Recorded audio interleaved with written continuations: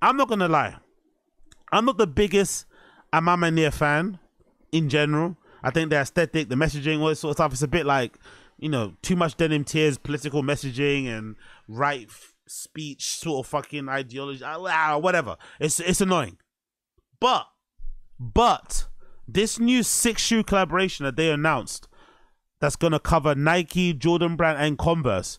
I think it's kind of the first time they've done this since basically Virgil's 10 collection. RIP to him. This is hard. And I'm not really the biggest Maniére fan. I'm not going to lie. I think a lot of American people tend to like them more. I don't think they've kind of popped off in Europe. I don't think brand-wise as much. I don't know. Maybe I'm talking out my ass.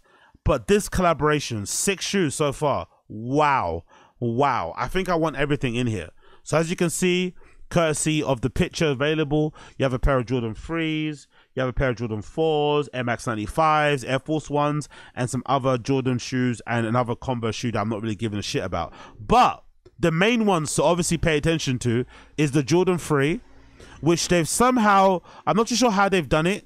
I'm not too sure if it's because of the materials or because of the shape, but it feels like it's less blocky and less banana foot shaped, the Jordan 3. It looks a lot more slim, a lot more light. I love the addition of the quilted insole here, kind of fabrication there. So they look fucking amazing. And also the leather is fucking plush, and the nice fucking hairy, fluffy suede mudguard on the front there is going to wear in and look amazing. But my favorite pair obviously is the Jordan 4, one of my favorite Jordans of all time. That particular colorway, the muted tones, the pops with the midsole with the black, and a nice pop with the insoles as well. I mean, the inner lining with the quilted and the lace slip with the white is beautiful. The Air Max 95 is fucking gorgeous. I think the early samples of the Air Max 95s had it be a reverse. I think the midsoles and the first sort of like shade or gradient here on the Air Max 95 was white, if I'm not mistaken. I'm pretty sure. But now they flipped it and made it a darker color, and I think it works way better that way. So, and usually you don't get Air Max 95s in like lush leathers. Air Max 95s are usually suedes and meshes, especially towards the top here next to the lace stays. So, or eye stays, lace stays, whatever they're fucking called, lace holes, whatever. So it's quite nice to see an Air Max 95 giving this like premium luxury kind of like bump. It kind of reminds me a lot of like, I think I forgot the name of it. I think it might have been, I forgot the fucking name of it, but there's a particular level of an MX 95 back in the day. And I think it was made from like premium Italian leather, and it was all black and had like perforations on it. If you know what I'm talking about. But that reminds me of that sort of era of 95, so they look fucking banging. There's also an Air Force One that just looks sublime, like the kind of Air Force One you'd want to wear with a fucking suit. It's this creamy, almost pastel-y upper.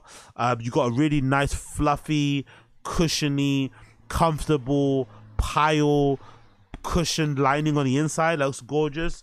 You've got a swoosh that I'm not too sure if it's translucent, if it's mirrored. I don't know what's going on there, but whatever. I fucking love it. A crisp, clear white midsole, and what I've always loved, and something that doesn't get done enough, a translucent see-through type of outsole. I think these are always a win on Air Force One, especially lows. I think they kind of give it a nice little pop, but people don't do these too often. I think the last time I saw a big collaboration with like a clear icy outsole might have been the Kith Air Force Ones he did a while back.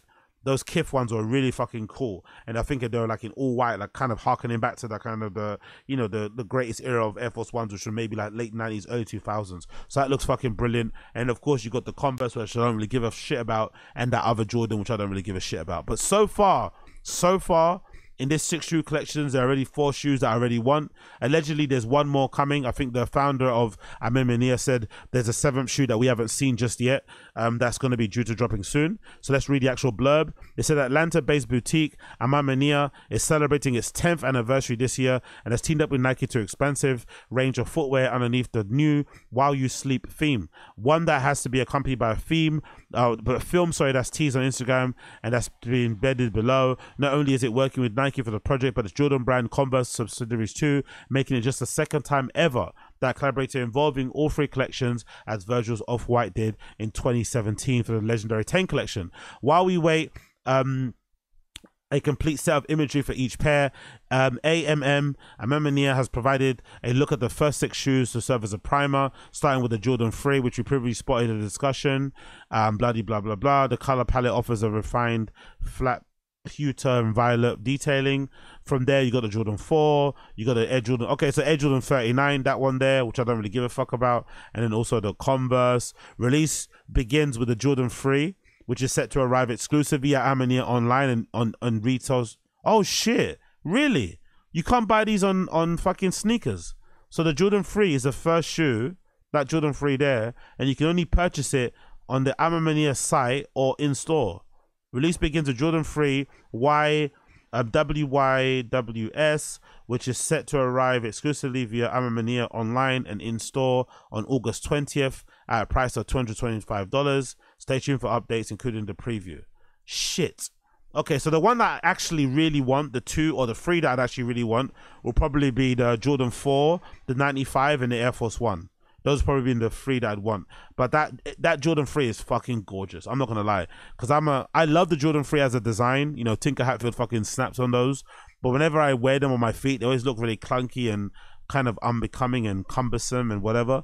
But sometimes if somebody's able to make one, because I feel like these are like non-lining, like they kind of, it almost feels like they've been made without a lining. I know they have a lining because you can see the quilted inner lining there, but it feels like he's kind of fleshed out or taken out some of the padding and cushioning on the inside and kind of made them really light and kind of more of a lifestyle shoe as opposed to a sports performance type of shoe type of thing. So I do like them, and I think they might actually serve Manny's a bit better. So I would love to get a pair if possible. Let's actually see what they're saying on the Instagram account. There's many more details, not more details there with the other shoe pairs, but you do have more pictures of the Jordan 3 that's due to be dropping soon. What they're saying here about the Jordan 3. While the rest of the world rests, we are shaping tomorrow one sleepless stride at a time. The Maniére Jordan 3 is priced at $225 and goes from women's sizes to men's sizes, available 820. You see the extra pictures there. Oh, it looks fucking gorgeous, isn't it? Oh, wow. They've even got a fucking branding done on the inner sole. So when you take off the insole, which I always do, the actual bed of the shoe has a little bit of branding on it too as well there. That's pretty cool. I wonder if that's like a way to sort of like stop replicas, because I'm assuming some replicas won't have this little detail. Maybe this is like a way to stop fucking fraudulent copies and shit. There's some nice little hits on the lace tips as well. Look at that leather, man. Look at that leather. Look at how gorgeous and high quality and supple and just beautiful that leather looks. Oh, ho, ho, ho. I want these so fucking bad. I'm not lying. I want them so bad. Let's see another picture here. In-store raffle for Maniére Jordan 3s. Will hold an in-store raffle. I love in-store raffles, I'm not gonna lie. I like that they're doing in-store raffles and also doing online raffles, because in-store raffles harken back to the good old era of sneaker, you know, of fucking sneakerhead culture in general. So I like that you can have the ability, if you live close, to get them in store and walk out of the store with them in your hand. But if you don't live near, you can obviously enter the online raffle, which is probably going to be backdoor to blood clot and all that malarkey. But I do like them. I do fucking like them. To be fair, this picture in particular doesn't make the Jordan 3 look that great. You know, the other pictures make them look a bit better, but I still do really like them. I like the stained midsole here to give it like a vintage feel. I love the really hairy suede use here. I love the addition of the perforated nubuck on the lace stays around there, and the tongue as well. The A on the tongue is fucking banging as well. Oh, I really like those, man. These are really fucking nice shoes. Any other details on the other ones? No other details on the other shoes. We don't know when they're going to be dropping, but I'm hoping they drop soon. I'm hoping the rest of the shoes drop very soon. But big up Maniére, big up Maniére, big up Maniére.